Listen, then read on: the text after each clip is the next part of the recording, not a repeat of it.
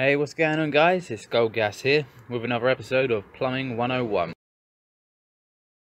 In this episode, we're going to diagnose a hot water fault, in this particular case on an alpha boiler, and we're going to clean out the plate heat exchanger as well. If you enjoy, please drop a like, and if you want to see more service bits and gas works, be sure to subscribe and check out my channel.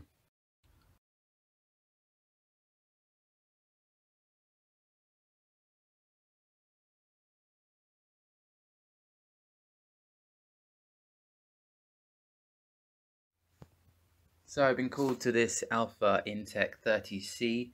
The hot water is going hot, cold, hot, cold. And if you look at the display with the hot tap on, it's rising extremely quickly and goes to high levels, 80s, 90s. So immediately I'm sure that the plate heat exchanger is blocked and that temperature is just rising too high.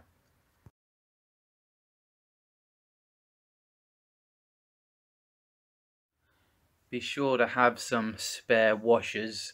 These aren't the washers for this boiler, but this is a good example of ones I've taken out where they're just completely perished and would leak if I put the old ones back in. So firstly, isolate the boiler, flow and return, because you only want to drain the boiler, not the whole heating. But if it's the highest point of the house, you can leave the flow and return open, and actually you're drained a little bit more, so it's easier.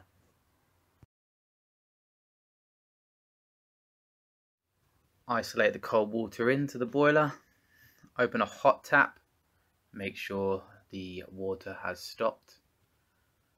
Then you want to open the drain off into a bucket, or got a hose and connect onto that, but I've got quite a lot of room here, so just put a bucket underneath and drain that boiler.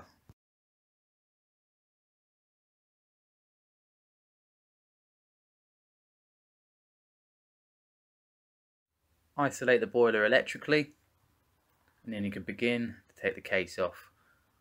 And this one I'm taking the control panel down, then there's 4 screws. I can lift the front cover off. At this point it's a good chance to check the seals, make sure everything's alright.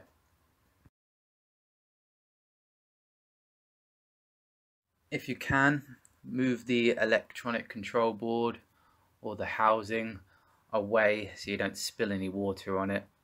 On this boiler you can disconnect the earth tag and move the whole control unit, but actually this one was seized on, so I couldn't get it as far away as I wanted to. Then get away any obstacles, take out the motor if you need. I've taken off this side panel as well for easier access. Have your wet vacuum handy if you have one, because you're going to get a few drips and you don't want to get it in the electrics. If you do get it in the electrics, don't turn the power on obviously, get a hairdryer and dry them out.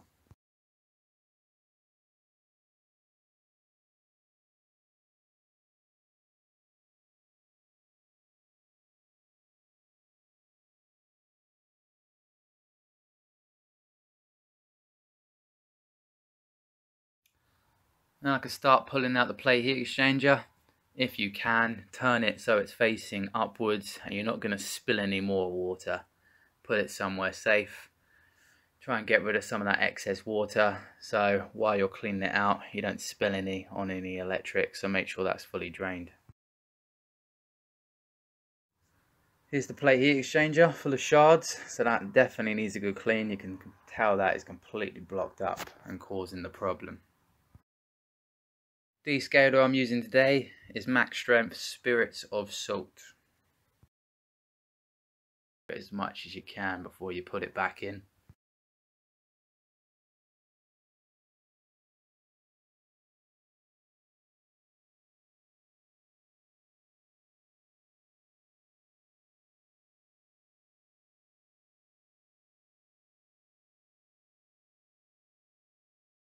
I'll put your new washers in at this point, fish out the old ones, make sure they're all accounted for.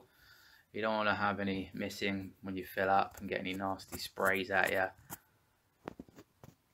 Begin to get it into position, screw it up nice and evenly like a tyre, so you don't squash any of the O-rings in an odd way. Once it's in place, turn the flow and return isolators on and check for leaks at this point.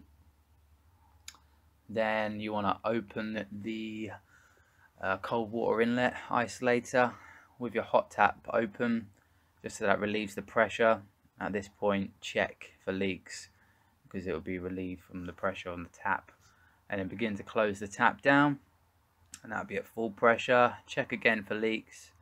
If there's no drips, happy days. I'd continue to check for a few minutes just to make sure you haven't got any weeping out a bit. Open the hot tap, get rid of any air in there, and also just flush it out a little bit further. Begin to fill the boiler up, repressurize it without the boiler on. Make sure the air vent works. If you can't hear that hissing, you want to open that pump nut and bleed the pump so that doesn't burn out. Then we can test what we've done. Let's turn the boiler on, open the hot tap, and in this case you can see the temperature is rising much slower, and it now modulates. So success, we've cracked this hot water problem on this particular boiler. Again, as always, any questions, just drop them in the comments below and I'll be happy to answer them. Cheers folks.